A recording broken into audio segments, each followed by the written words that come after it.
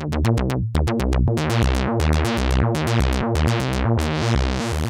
everyone and welcome to this video. We're taking a look at the Roland 540. It's a dual envelope generator with cycling envelopes, and it also features an LFO which is in the center. So each envelope has 3 outputs. 2 of the outputs are positive and the last one is negative.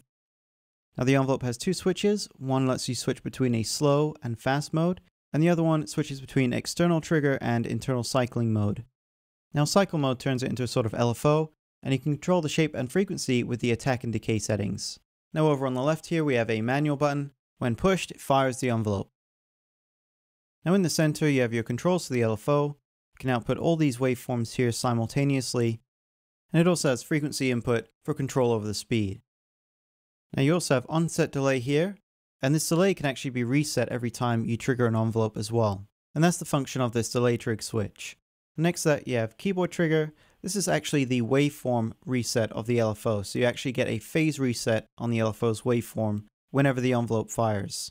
Finally, we have a frequency range switch, which lets us toggle between high, medium, and low LFO speeds. As I'll show you though, if we plug in a DC input to the CV frequency of the LFO, we can actually get it to go much faster than it goes ordinarily. Okay, so that much you can tell just by looking at the front panel or glancing through the manual. So what I want to do is just demonstrate the shape and speed and general character of the envelope section to you, so you can actually hear it for yourself.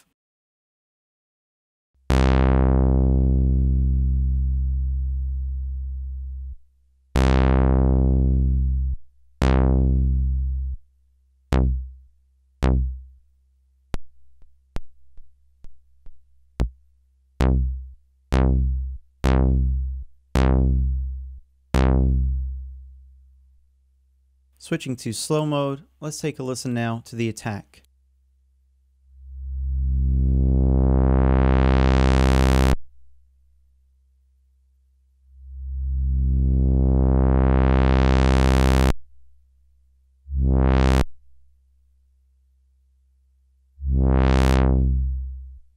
Okay, so next we're going to switch to cycling mode, and I'm going to show you how fast the envelope can go.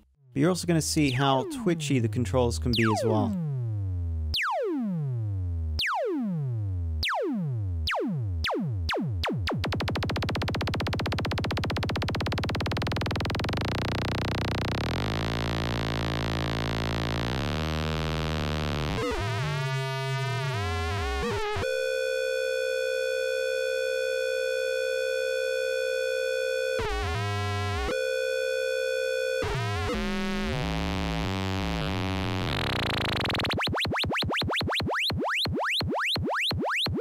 Okay, so we're now taking a look at the LFO here, and I've got keyboard trigger on, so I can fire this envelope, reset the waveform, and you can hear a single cycle in the low setting.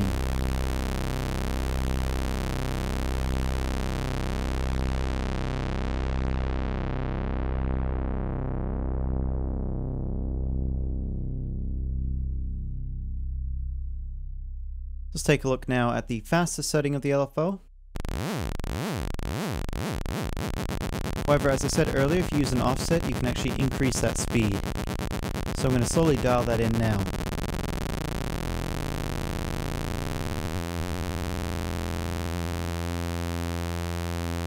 Okay, so that's the end of my demonstration of the Roland 540. So I'll end with my impressions of the build quality of the module. Now, I'm no engineer, so I can't tell you technically how well it's made, how good the parts are, but what I can tell you is how it feels in use. And as you can see, I have a few of these modules from Roland, and they all feel really good. The pots have fantastic resistance to them. The switches are very solid. However, across the modules, the faders don't feel quite as good. They've got a fair amount of side-to-side wiggle, and they can look a little skew when you're just sitting there looking at the modules. Now, I want to stress that I don't have any concerns about them. I don't think they're going to break or anything like that. It's just that they have a fair bit of give, which is quite a stark contrast to the rest of the controls, which all feel very solid and firm. Now you can see the faders aren't terribly long, so in use it can be a little tricky dialing in the exact kind of timing you're looking for, but I wouldn't call it frustrating.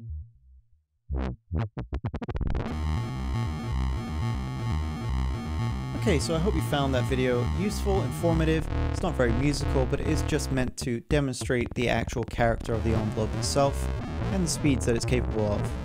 So thanks very much for watching, guys and girls. I'll see you in the next video. Take care.